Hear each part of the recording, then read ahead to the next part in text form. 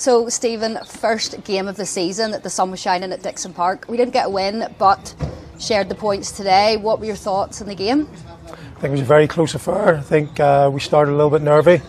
First 15 minutes, and after that we grew into the game. I thought we looked solid. After that, I thought we were creative, and we just grew into the game. I thought our defence did well after the first 15 minutes, and we were pleased how we grew into the game.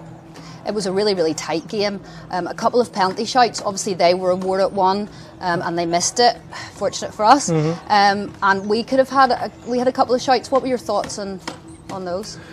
It was not to be an Arsene Wenger, but it was quite far away from me. But some of the boys thought that definitely we should have had a handball, and the other one was probably, considering the penalty we gave away, it wouldn't have took much for the referee to give a penalty. But listen, they're on their first day as well. They're probably coming to terms with first day and will not gripe too much. So a draw was probably a fair result. And you mentioned our defence today. Kevin McGuinness was awarded Player of the Match. Really, really strong game for him.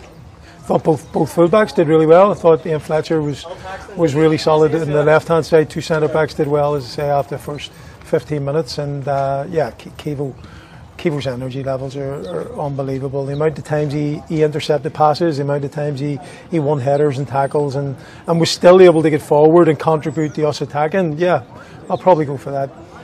He comes from a very talented family, we'll have to say as well. Yeah, his two sisters are very good as well. I tried to sign them, all three of them, but the two girls decided to stay where they were. They decided to stay. Stephen, you've made quite a lot of additions to the squad, and they've all actually had a really strong pre-season. Yeah.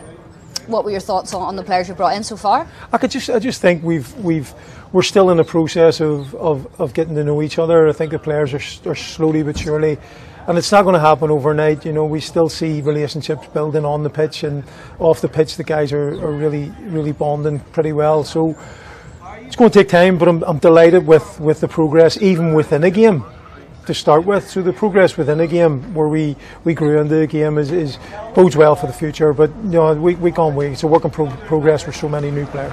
And have you got a philosophy, if you like, how you want Ballyclare Comrades to play? There's a couple of things that I think I've told the boys are quite non-negotiable.